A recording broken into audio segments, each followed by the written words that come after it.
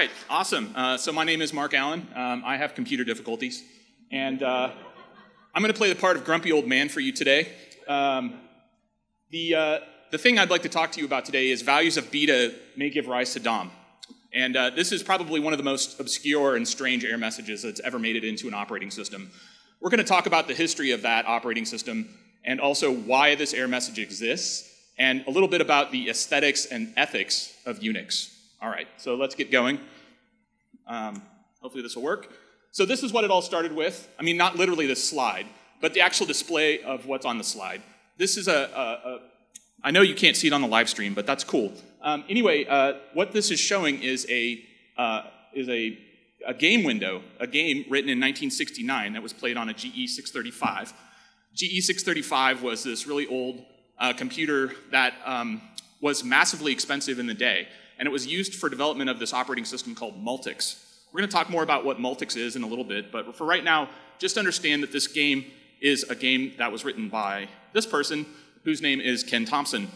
Ken Thompson won the ACM Turing Award in 1983, along with this guy, who's Dennis Ritchie. And together these men collaborated on an operating system called UNIX, which you may have heard about. UNIX actually originated in 1969 after GE decided, after Multics was pulled out of by Bell Labs. Both Dennis Ritchie and Ken Thompson worked at Bell Labs, and they were involved with the Multics projects. Ken Thompson went to the University of California at Berkeley in the mid-60s, and Dennis Ritchie went to Harvard in the mid-60s. And this was a project at MIT and also a collaboration with General Electric. And that's why they were using General Electric computers. By the way, did you know General Electric manufactured computers in the 60s? They did.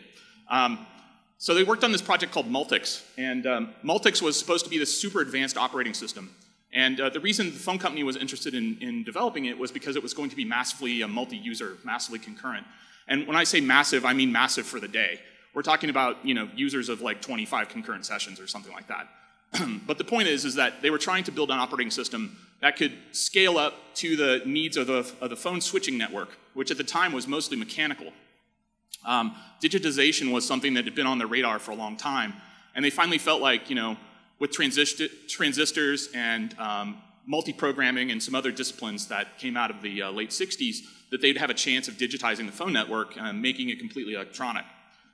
That part succeeded, but Multics did not. So Bell Labs pulled out of Multics because it was failing pretty badly, wasn't achieving the kind of progress that Bell Labs felt like it ought to.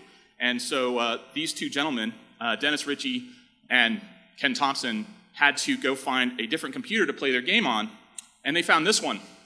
This is a PDP-7. How many people in the audience have ever used like a Timex Sinclair or a TI-99-4A? Okay, just old people. That's fine. It's cool. How many of you have used an HP graphing calculator or a TI graphing calculator? Awesome. So you have used a computer that is more powerful than this one. So this computer in its day cost about $25,000, and it had 4K of main memory. But the reason that Ken Thompson liked it was because no one else was using it, and it also had a tube display, which means that they could show the graphics that I showed you on the very first slide. So he could write his game. Now, the game of space travel was really interesting. What he did was modeled the planet's gravity, and you had to pilot a spaceship and land on the planet. And all the planets in the solar system that you could land on were modeled in the game. So you could pretend to land on things like Pluto, or you could go to Venus, or you could go to like Phobos or Deimos. Those are the Martian moons. Anyway, since there was only 4K of main memory, he had to write all this in assembly language, and that was kind of a bummer. And so he said, hey, they're coming out with Digital Equipment's coming out with this new computer. It's this one. It's a PDP-11. And it actually will take up to 256K of main memory. So again, if you've used a graphing calculator, you've used a computer that's better than this. When they got a PDP-11, it cost $100,000, which is a lot of money. And in today's money, just so you know, that's about $500,000. Now, Bell Labs had just pulled out of Multics, and they had no interest in spending $500,000 on writing a new operating system and buying a computer for Ken Thompson to play games with. So they needed a lever. They needed some way to get that money from the management. And their lever was that they had written this really interesting application called runoff. Now, runoff, you may be familiar with in its current incarnation. It's actually a package that still exists on your OS X systems today. It's probably packaged as Groff, G-R-O-F-F. That's the GNU runoff. It actually can read, if you want to blow your mind sometime, I'm going to show you the historical UNIX archive GitHub repo. You can go to that repo and pretty much use Groff on any trough formatted document that was published 45 years ago, and it'll still format correctly on your terminal today. So runoff was this really old program that was written originally for CTSS, which is another old time-sharing system I don't have time to go into today. It was ported to Unix by Robert Morris, who was also at Bell Labs, is a pretty famous computer scientist. Google him sometime if you're super bored. And then later they got a photo typesetter. And so this guy named Joe Asana wrote or translated ROF into assembler and so that he could write, do photo typesetting with this macro package, this language. And then after Asana actually passed away in 1977, Brian Kernighan rewrote ROF in C and added EQN and table and pick and some other things that you might not be familiar with unless you do a lot of typesetting types of things. But it's pretty interesting and pretty fascinating. I wanted to mention here a super quick aside. One really interesting thing about EQN is it's a package for typesetting equations and scientific literature, and it was co-written by Lorinda Cherry, who is a reasonably well-known computer scientist and was at Bell Labs at the time. And she and Brian Kernighan worked together to build this package. And there's a really fascinating paper about it that you can still read called Typesetting Papers for Mathematical Equations. Look it up, you can Google it, it's very cool. So they had users now. So the idea was, we're going to use Unix as a platform to typeset patent applications. And the management at Bell Labs was more than happy to give them $100,000 to do that. So they got their PDP-11. All right, so now it's time to tell you a little bit more about this strange error message. Sorry for the long discursion. We needed all the background, promise me. Okay, so we're at the very top of this chart. You can see over here, it might be a little small if you're in the back, but basically there's V1, which is this really, really ancient version of Unix, which still had ROF in it. It was all written in assembly. Around version 4 in 1973, it was all rewritten in C, and that brings us to version 6, which is kind of where the arrow is trying to point at. Version 6 is also written in C. If you've used Unix before, you would feel very comfortable on a System 6 system, even though it's 45 years old. So we finally get to values of beta may give rise to DOM. All right, so first of all, where does this come from? Well, the story is, and again, this is in the references at the end of the slide deck, the story is that one day, Ken Thompson came into the lab where they worked, and there was all this weird stuff that was on the photo typesetter, and one of the things that they had printed out was this, values of beta may give rise to DOM. Well, why am I saying beta instead of beta? Because, I'm not British. This is the last I checked anyway. And the interesting story is that they worked with another person in the lab whose name is Doug McElroy, and he's responsible for putting the pipe into Unix. If you ever use pipes, that's where that came from. He was experimenting with computer voice. So he had this voice synthesizer that sounded like war games. How many of you have seen war games? Yeah, so you know that in that movie, the computer talks, and it talks like this. It has this really mechanized voice. Anyway, they thought that this phrase was really funny. It obviously came from some kind of patent application or something. It was a half a phrase, and the exclamation point came from this editor that they were using called ed.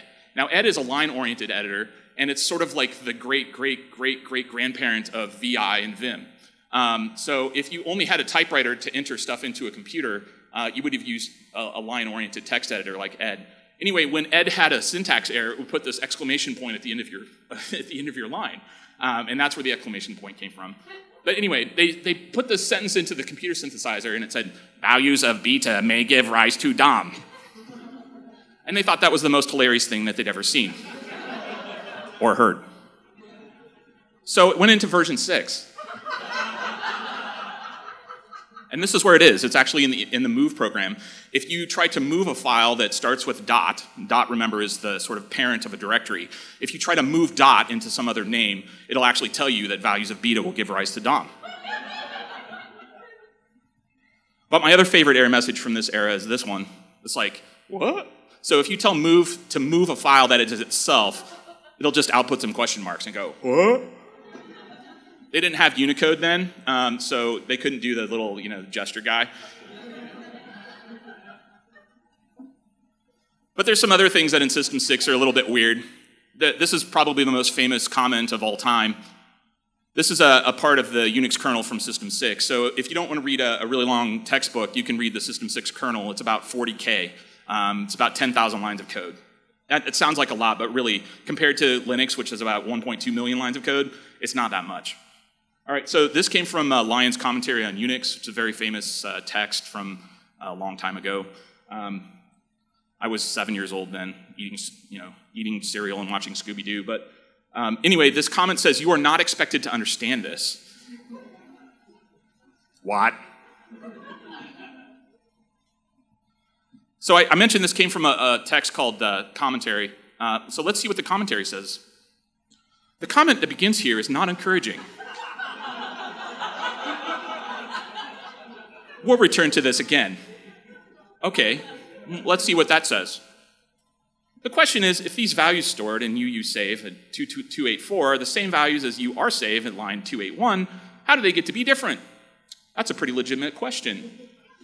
Presumably that's what you're not meant to understand. So it offers a tip, which is, hey, you should check out this thing called XSwap. Well, more about XSwap at the end of the... I'm not going to get to it, so you're going to have to download the slides if you want to learn about it. Anyway, the ethos of Unix. Do one thing. Do it well. Tool composition. Remember I mentioned pipes before. Pipes are very important to do tool composition. Text is a universal interface, or it was, at least in the 70s. It's not anymore. Now we have, and also poo. Not that those things aren't useful. They definitely are. And then finally, documentation. One thing that was very unique about Unix in its day, and still remains unique to this day, is the fact that it has a section in its man pages called bugs. Do you know of any other commercial software packages that have a giant section that's called bugs? Yeah, so they're really open and transparent, which brings me to the aesthetics of Unix, which are simplicity, elegance, and openness. And these were the things that attracted users and programmers to use Unix in their projects. And one of the reasons that Unix was really popular was this one. This is a quote from Dennis Ritchie's paper describing the Unix system in Communications of the ACM. He wrote, "If designers of a system are forced to use that system, they become aware of its functional and superficial deficiencies and are strongly motivated to correct them before it's too late." Isn't that the case? Since all source programs were available and easily modified, we were willing to revise and rewrite this system and its software when new ideas were invented, discovered, or suggested. And I think that's something that's really powerful, and that's the reason why Unix has become such a success in the 40 years between when it was created and right now. Thanks.